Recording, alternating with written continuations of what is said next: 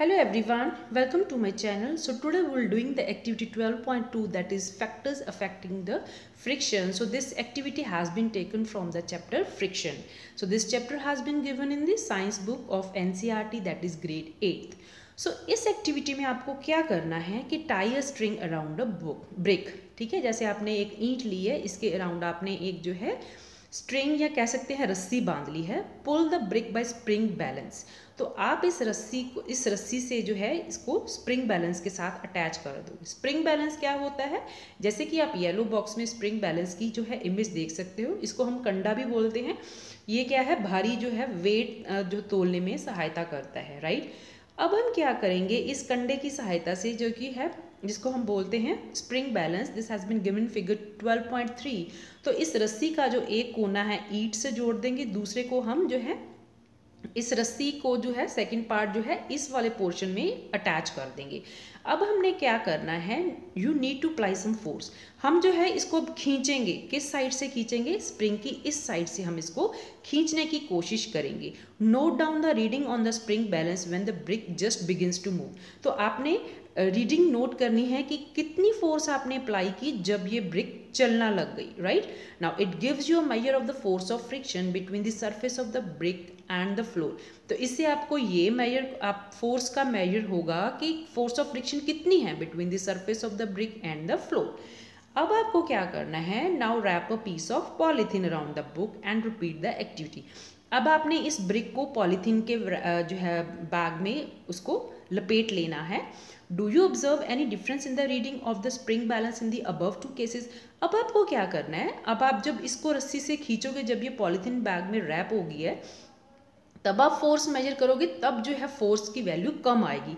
जबकि आप एक नॉर्मल सरफेस के ऊपर खींचने की कोशिश कर रहे थे, तब इसकी फोर्स की वैल्यू ज़्यादा आ रही थी. Right, so do you observe any difference in the reading of the spring balance in the above to cases. Definitely, जब आपने स्प्रिंग बैलेंस के साथ मेजर किया, जब ये ब्रिक जो है पॉलीथीन में रैप थी, तब फोर्स ऑफ फ्रिक्शन कम हो गई.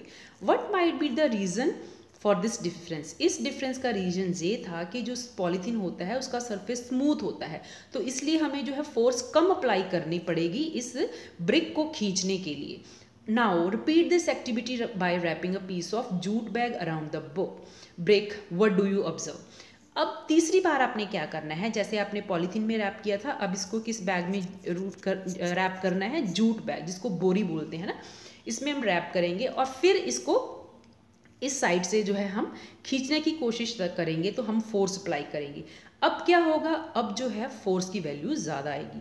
क्यों, क्योंकि जो जूट बैग होता है उसकी जो है रफनेस ज़्यादा होती है. हमेशा फोर्स ऑफ फ्रिक्शन ज़्यादा होगी ऑन द रफ सरफेस पे. ये हमारा इन्फ्रेंस था, ये हमारा ऑब्जर्वेशन था.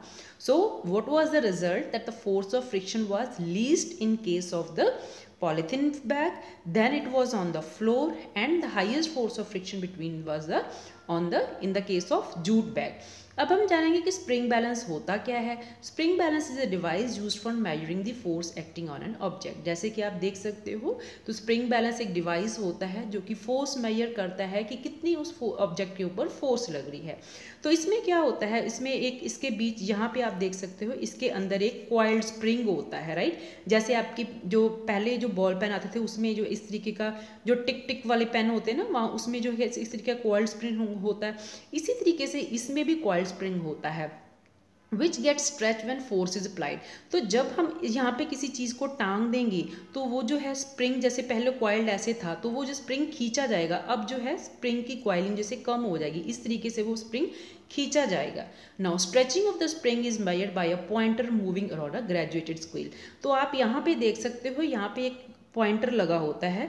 जैसे ही आप फोर्स अप्लाई करोगे, ये पॉइंटर है जो मूव करेगा. जैसे आपने इसको ऊपर 100 फोर्स लगाई, तो ये यहाँ पे रीडिंग आ जाएगी, यही पॉइंटर जो है 100 पे आ जाएगा. राइट, तो इस तरीके से ये हमें बताता है the reading on the scale give the magnitude of the force. और ये जो रीडिंग ऑन द स्केल होती है, आपने फोर्स कितनी लगाई है, 20 लगाई है, तो ये पॉइंटर 20 के ऊपर मूव कर देगा. जैसे कि अभी ये स्प्रिंग बैलेंस 0 पे है, तो अब उसके ऊपर 20 न्यूटन की फोर्स लगाओगे तो वो 20 पे आ रुकेगा. Right, so what is the use of spring balance. The spring balance gives the magnitude of the force. Right, so this can be asked in the form of short note, आप spring balance के ऊपर short note आ सकता है, और इस activity में आपसे MCQ पूछा जा सकता है कि कौन से केस में जो है फोर्स ऑफ फ्रिक्शन मैक्सिमम होगी। फोर्स ऑफ फ्रिक्शन मैक्सिमम होती है हमेशा रफ सरफेस के ऊपर, तो in this case jute bag में ज़्यादा होगी, then will be on the without jute bag, and जो है सबसे कम जो फ्रिक्शन होगी in the case of the polythene bag. Thank you so much for watching.